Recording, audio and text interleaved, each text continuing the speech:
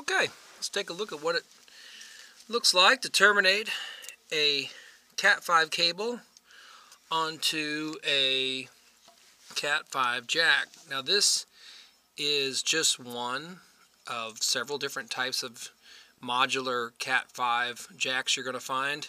Some are bigger, some are smaller. This is actually a little bit on the bigger side. And the interesting thing is that on the one hand, you want smaller because you can get more stuff into a smaller amount of space. But at the same time, the smaller the jacks get, the tougher, or I should say more time-consuming it is to terminate them.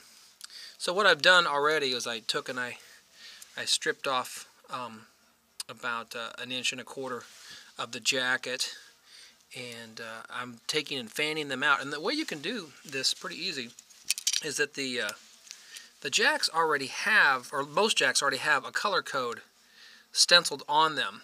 And they will usually have two color codes stamped on them. One is called TIA 568A, and one is called TIA 568B, or just T568A and B for short.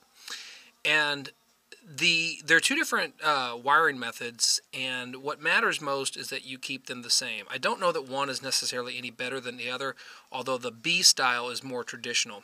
So you can see here we've got blue, green, orange, and brown. That's for the A, and then underneath it we've got blue, orange, green, and brown for the B style. I'm using B style on this.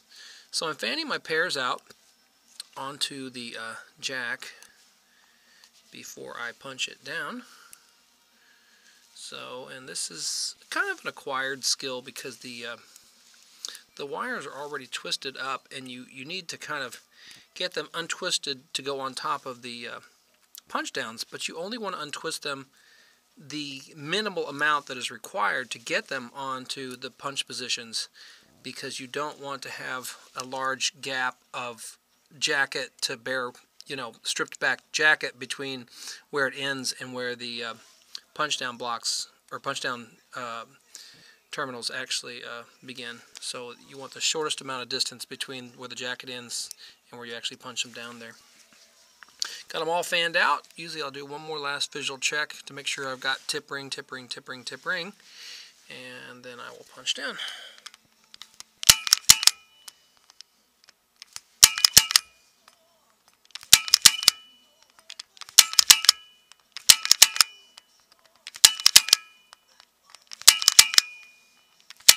Notice I'm double punching. I don't know that that's necessary, but it's just a habit I've formed from years of doing this. Also, in a perfect world, when you punch down, the end of the wire should fall off, but a lot of times that does not happen. So what I do is, because they're already kind of perforated, is I just kind of give them a little twist and they fall off. So, and that's what it looks like when it's all punched down and ready to be put inside the jack.